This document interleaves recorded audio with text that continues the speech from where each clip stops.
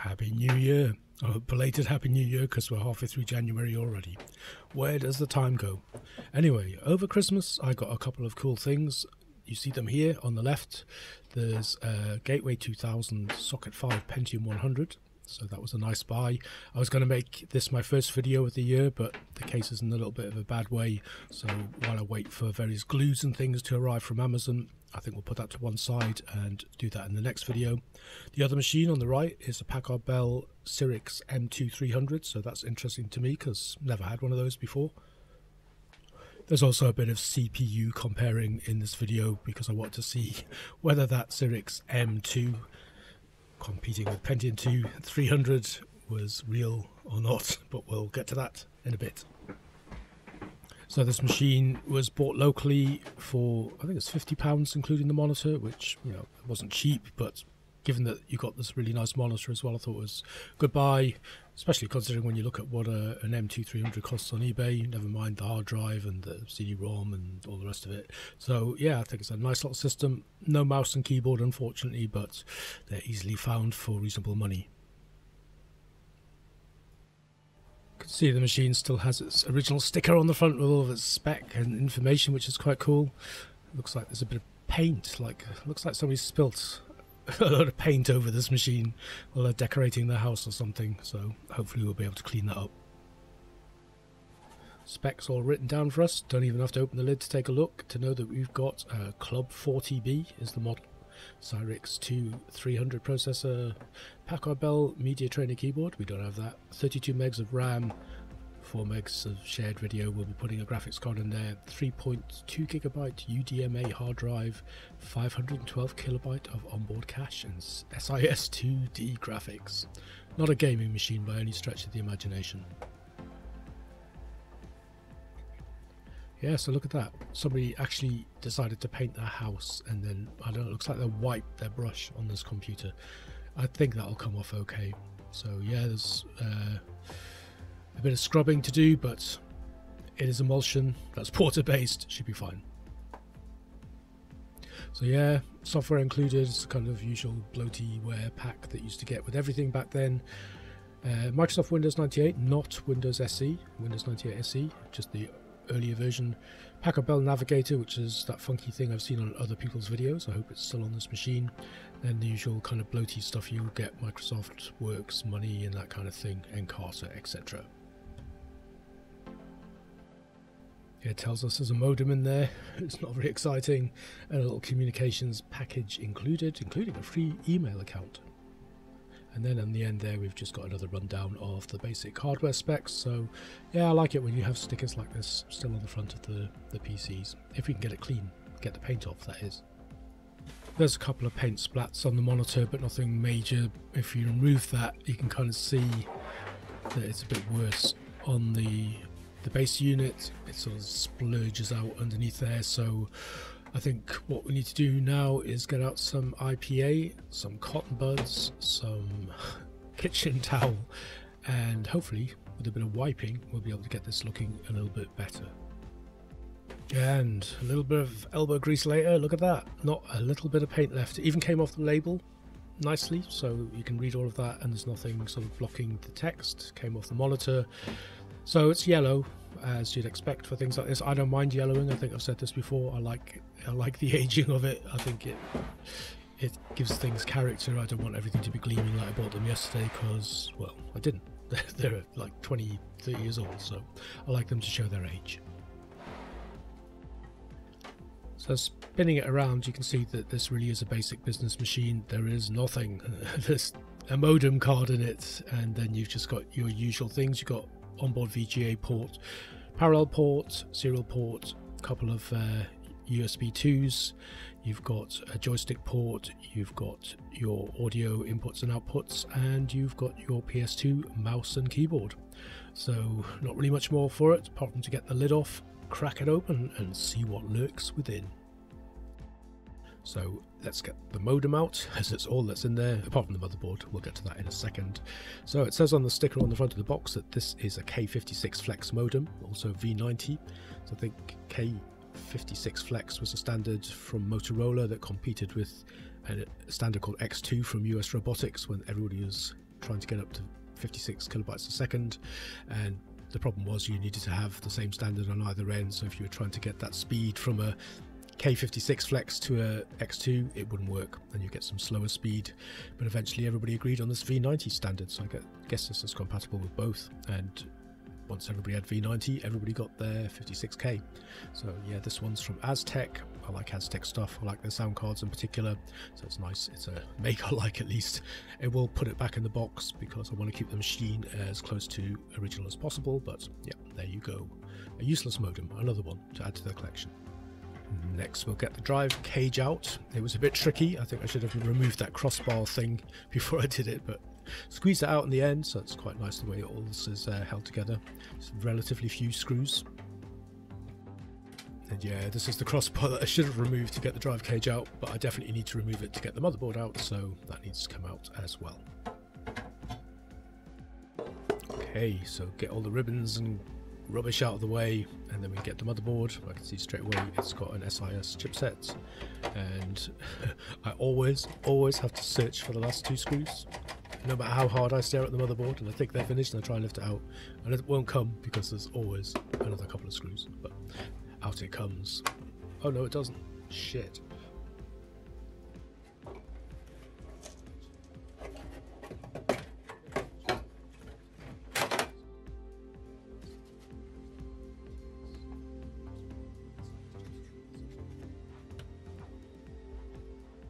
And the power supply for today is brought to you by Aztec, running in at a powerful 145 watts.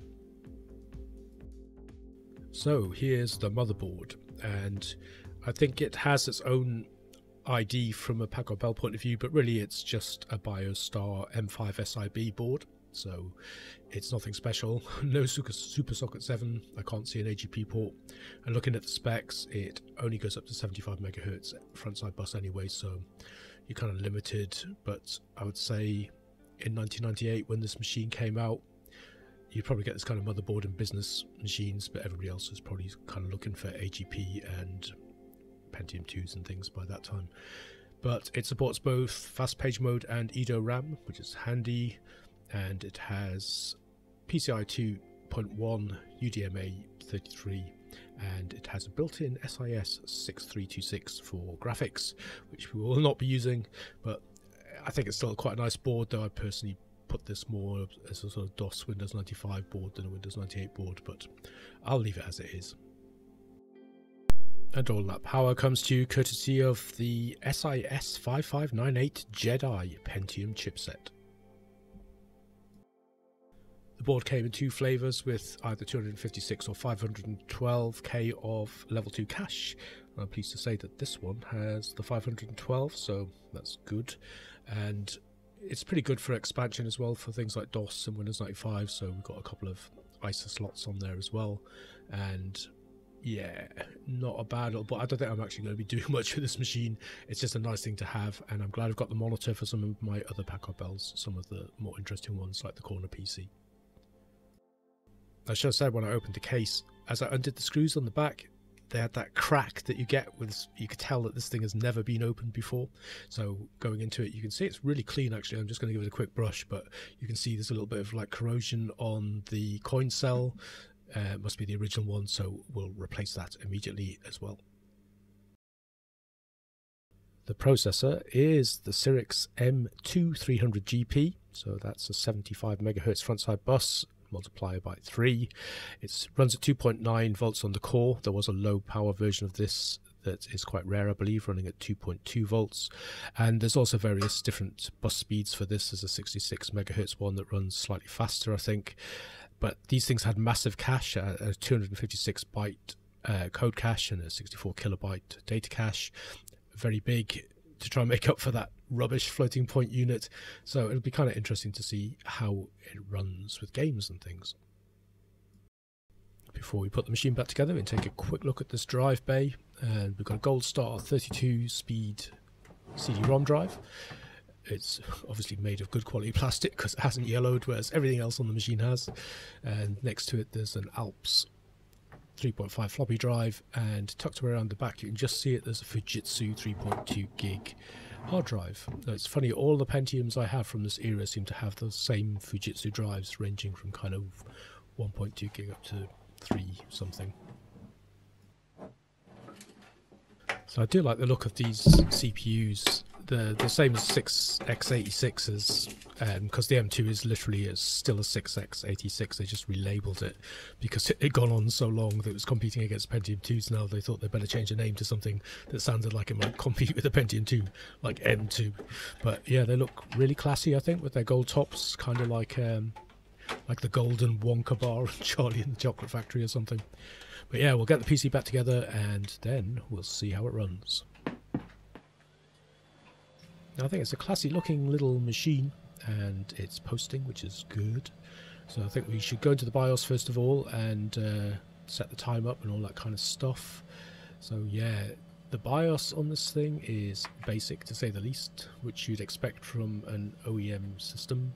But as far as I can see, you can't even disable the level 2 cache. I couldn't find anything in here, and I couldn't find any jumpers or anything on the board, so any ideas of slowing this down for a DOS machine are probably a no-go, though I imagine I could probably flash it with the BioStar BIOS potentially, rather than the Packard Bell one, presuming that they're different. The award BIOS on this, I don't know whether it's a specific one that's limited on the Packard Bell machine or whether it's got more functionality on the original manufacturer's one.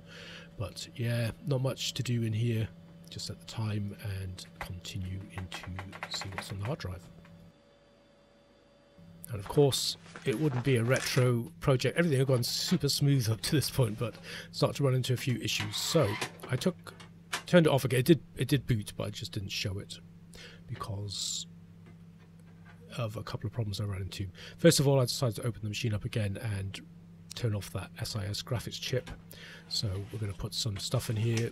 To begin with, we've got Matrox Mystique, and I want to try some games, so I'm going to put this Voodoo 2 in there as well.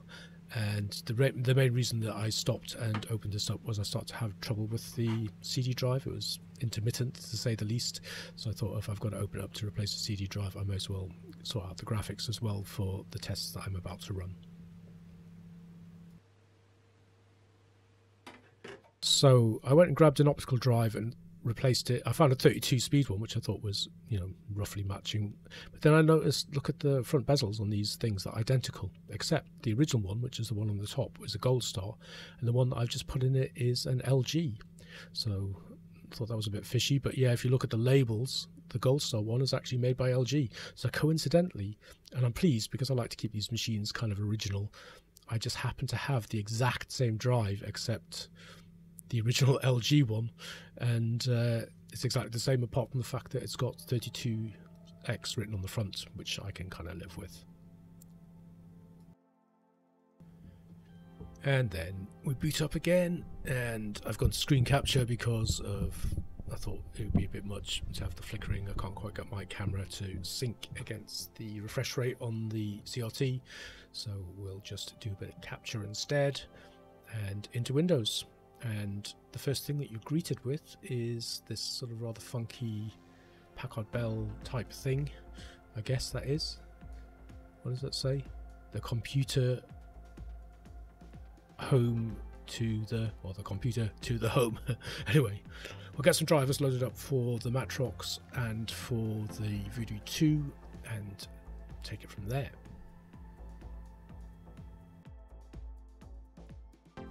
So at first glance, it does look like this thing has basically a fresh install of all of the Packard Bell kind of system restore that you would get. It's got all of the programs that would have come out with that, so it'd be quite interesting to take a little look. I've seen this kind of stuff on other Packard Bell enthusiast YouTube sites, people like Nostalgia Mel and stuff like their Packard Bells, and seen all this stuff on their channels, but it'd be nice to take a look at it myself. I never got around to loading any of this stuff on my other Packard Bells. So it seems to have the exact things that actual soccer for games and a whole bunch of things would have come with it, but I don't have the discs, so I can't run them. I shall see if I can try and get hold of images or whatever to go with the machine.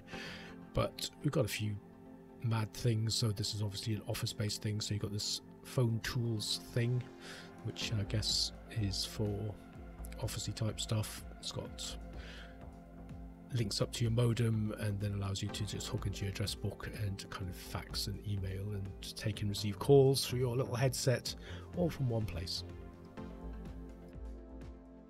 Yeah, I was kind of mad when these kind of modems, more advanced stuff, first started to appear, where you just be able to fax from your computer, which I actually used to do a couple of times. I used to receive official things. I remember faxing in, I think it was a job application or references or something once from my PC. So it was all like the cutting edge, the bleeding edge of communications back then, but yeah, kind of tedious now, so I won't be looking at that again probably. And then there's a thing here called MGI Photo Suite, which has all these kind of activity things that you used to get that, I don't know if I ever used them or anybody else ever used them. All these things that used to encourage you to print your own calendars, make your own t-shirts, send your own Christmas cards, all that kind of crazy stuff. Never ever did any of it, never saw anybody do any of it, but I guess it might be kind of fun to do some of it in hindsight. Maybe a little video at some point, just being mad with creative software that you used to get with these crazy machines. Yeah, I've got some OCR software, remember that. I think this machine must have come with a scanner of some kind, because there is like drivers and stuff. Yeah, scanning text and then being able to print it out, fascinating stuff. I remember messing about with that briefly, just marveling at how you could do it when I got my first scanner, and then probably never really using that scanner ever again.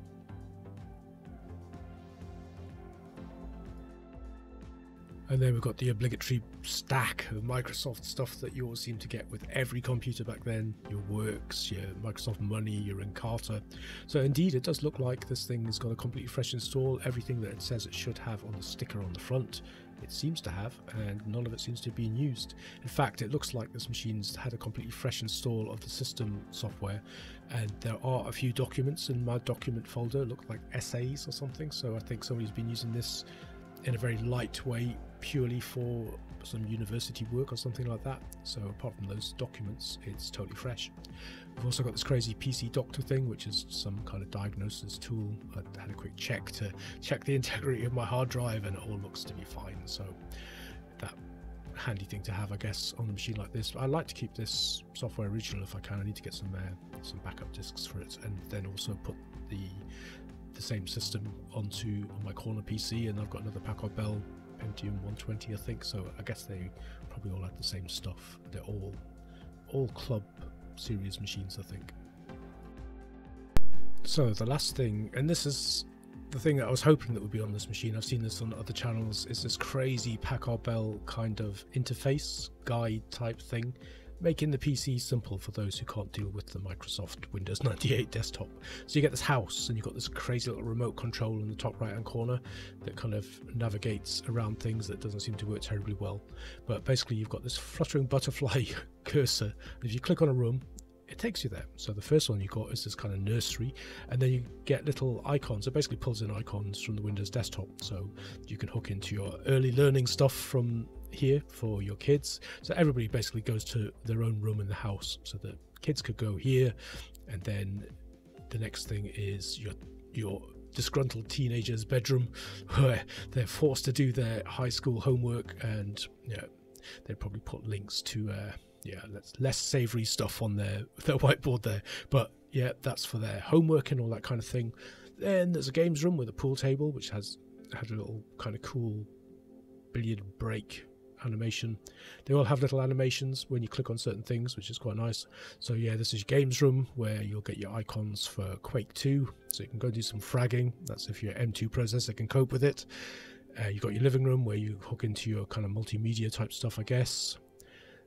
And then there's something that I think is supposed to be like the family library. So I guess in here you would access your Encarta and your Microsoft bookshelf type stuff, thesauruses and dictionaries and all those learned things.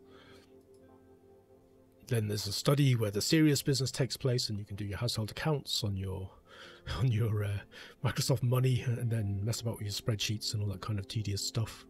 And then finally there's the garage, where real men go to get greasy and dirty with tools like control panel and stuff like that. So yeah, it's a nice idea. It's cute, but clunky. I do like stuff like this. I miss stuff like this, but yeah, it's hard to use, so it was all a bit of a gimmick, but I'm glad I've got it, and I'm glad I've got it on a nice Packard Bell machine. Well, this video is now 20 minutes long, and I haven't even gotten onto the CPU testing yet, so I don't really like doing this, but I'm going to split this video into 2 parts because I don't really want to end up with a 40-minute video. That's it. That's the hardware I looked at and the desktop and all the Packard Bell side of stuff. We've got our graphics cards in there, so I can go on and make another video that documents the CPU testing. It'll probably only be about a 10 or 15 minute one, but really I don't want to go too much longer on this one and kind of people get bored and not see the CPU side of things. That's what they're interested in. So I'm going to call it a day for this one. I hope you enjoyed it if you've made it this far, and I hope you watch part 2, which will be coming up shortly after this one goes up. In the meantime, thank you for watching, and I hope to see you on the next video. Thanks for watching. Bye.